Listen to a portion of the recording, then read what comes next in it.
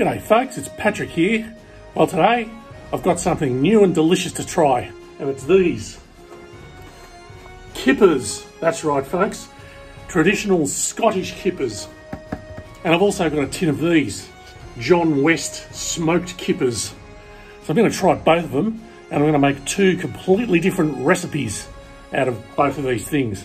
I've got no idea what it'll be yet, but I can't wait to get stuck on in, so let's get going.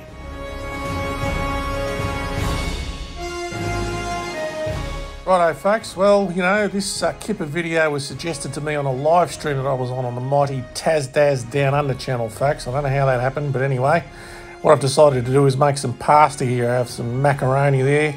That's going to boil up, and in the meantime I'm going to make a sauce with some of these. I've got a bit of mushroom and onion there that I had left over. I'm going to make a sauce out of this, put some flour in there with it, mix that around to get the flour taste out, then add the milk.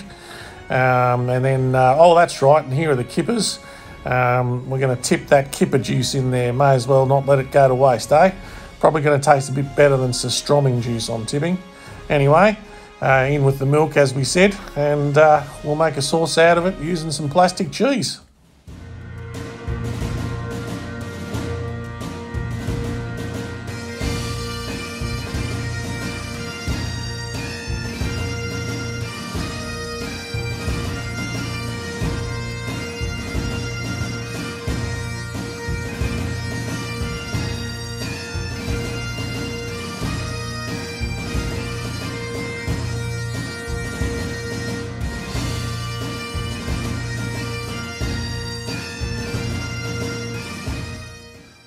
Now for the Scottish Kippers, folks. These ones in this big box here, they're frozen. It says removal, packaging, thaw and grill. Place frozen Kippers on a microwave plate and nuke them. Righto, well, we best have a look inside this package and see what's going on, eh? Well, before we do that, what's it got? Smoked herring. What? This product contains bones? Oh, no! Oh, I hate bones in fish. Anyway, let's have a look at what's going on here. Oh, God, what's that? Fish eyes. I don't know about this. Maybe this was a bad idea. Anyway, I'm not going to stop now. I'm going to get on with it here. Very interesting. Well, let's chuck these in the old griller with some bacon and see how it all turns out, eh?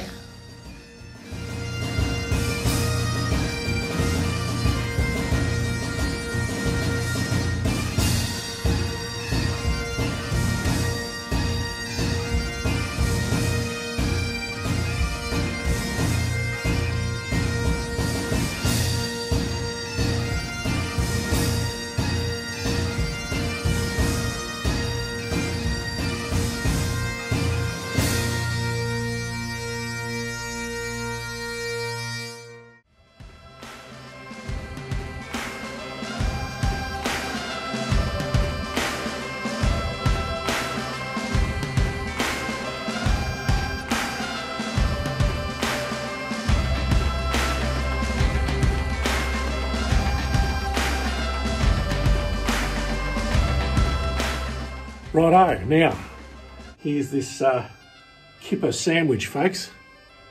Here it is. Time to try it.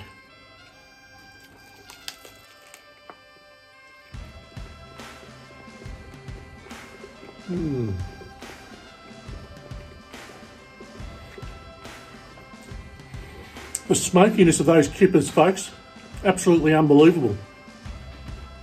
But of course, very fiddly because I didn't like having to remove all those bones. I don't like fish bones, folks. But the cream cheese, the bacon, the tomato and the onion on there, perfect combination. That's how I love to eat it. Now let's try the pasta. There is, folks, the John West smoked Kipper pasta with the mushrooms and so on, the onions.